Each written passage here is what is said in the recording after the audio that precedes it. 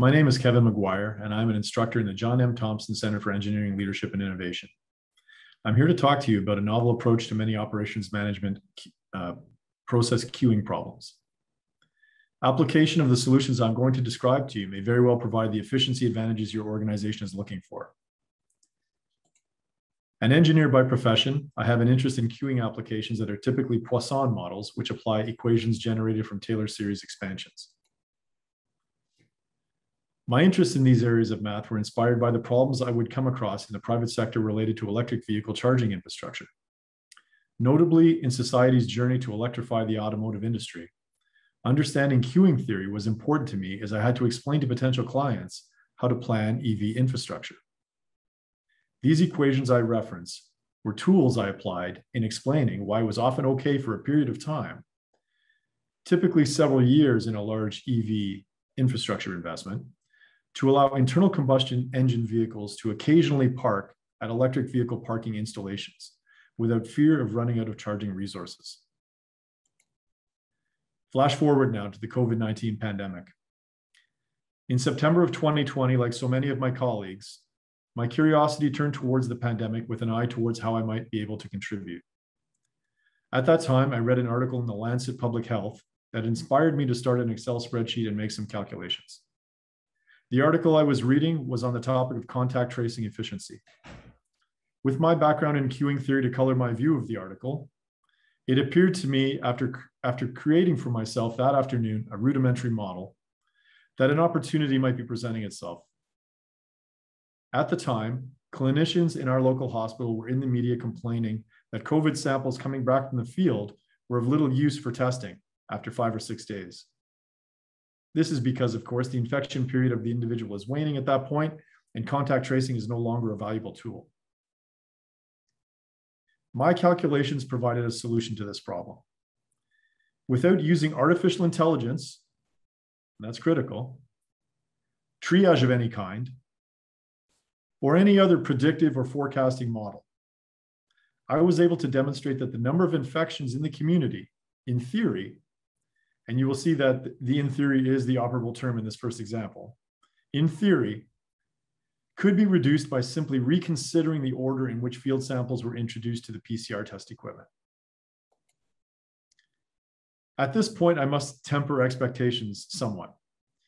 The math model clearly indicated that an improved operation strategy was conceivable, but the improvements predicted for the type of pandemic we were presently seeing were modest, in the order of maximum a few percentage points. But I was not discouraged. I understood that for more severe pandemic parameters, the solution I was proposing was equally valid, and in fact, more impactful, potentially far more impactful, if measured as a percentage of infections mitigated under different circumstances.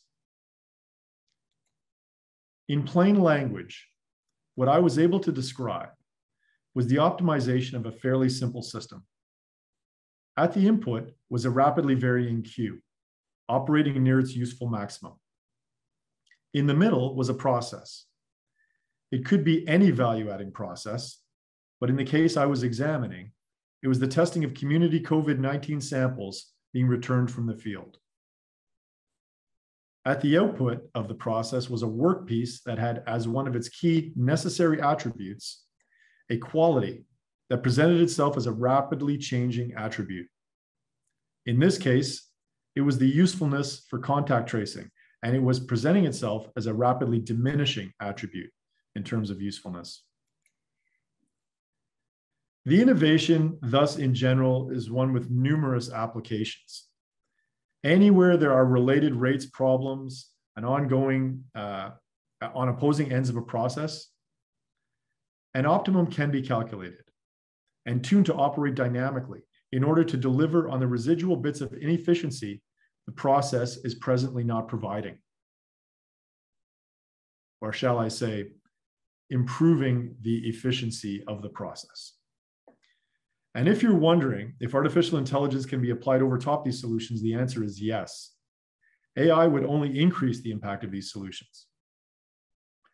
So where do we see this technology going? Well, a few of the opportunities are shown on the screen, but they're almost too numerous to count. Ideal applications involve anything with a best before date. COVID-19 is not the only illness best resisted with a program of contact tracing.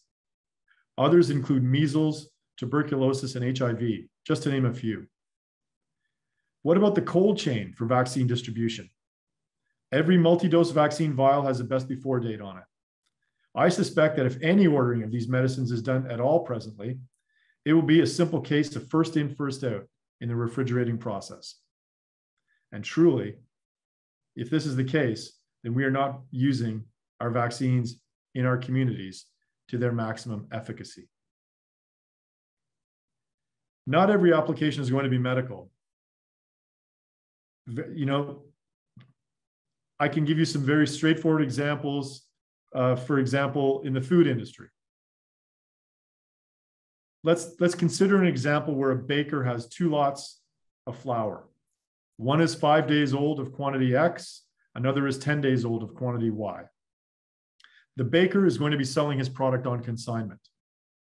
And he knows that spoilage in the field has a particular characteristic rate based upon whether 5-day or 10-day flour is used. The flour itself, of course, can spoil as well. The question to the baker is simple. What flour do you use to bake with today? Again, the instinct will be to apply first in, first out, but that is not necessarily the optimal response.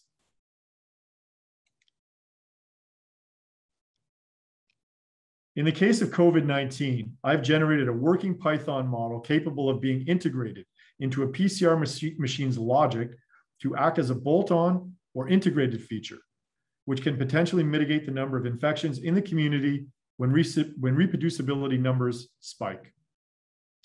I would be happy to meet with your team to discuss the possibility of including the solution in your PCR designs.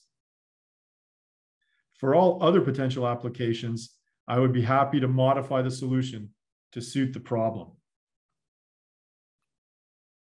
Again, we'll take a look here at a few more examples on the screen. In the top left-hand corner, you can see what might be a PCR machine and related equipment. In the center, we can see somebody taking Covax materials out of a refrigerator. Obviously, this would be part of the COVID-19 response and the cold chain associated with it. We can see in the upper right-hand corner, medications that are expired. In the lower left corner, bread that is going to expire, or in the lower right corner, dairy products or other fluids that could potentially expire that are part of our food chain. What about brewing, distilling, or maybe in its broadest embodiment, what about process engineering in general? Anytime 2 reagents or 2 substrates of a mixture are brought together, if they have a relative freshness to them and they are mixed and they produce a product that as well has a characteristic freshness associated with it, then once again, there is going to be a right way and a right time to mix these products together. So really the solutions that we may be able to provide you are varied. As I've said, we have rigorously tested them. We've codified, as I said, some of the most significant products, some of the most significant problems in society today. And I believe we have many opportunities to apply this technology and make progress on many fronts. So without further elaboration, I will simply say that, again, my name is Kevin McGuire. I work at the John M. Thompson Center for Leadership and Innovation. The intellectual property representative from World Discoveries for this novel approach is Dr. Saqib Sachini, and we look forward to hearing from you about how we might be able to contribute efficiency to whatever it is you and your team are working on. Thank you.